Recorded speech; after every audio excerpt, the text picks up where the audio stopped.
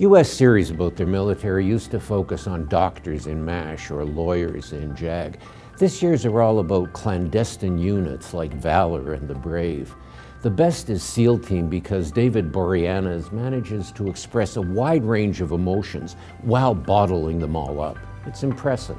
They're all propaganda in this sense. They assume the right of U.S. forces to go anywhere and do what they want.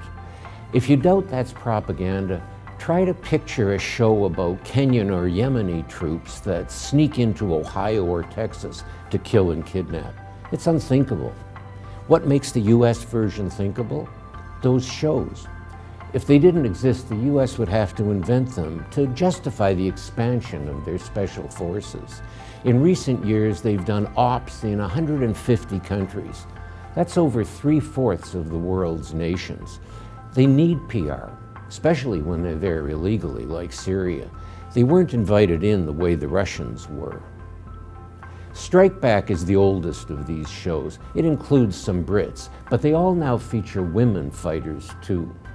Strike Back's final shot this season was the team all firing cheerfully as they exit some foreign carnage.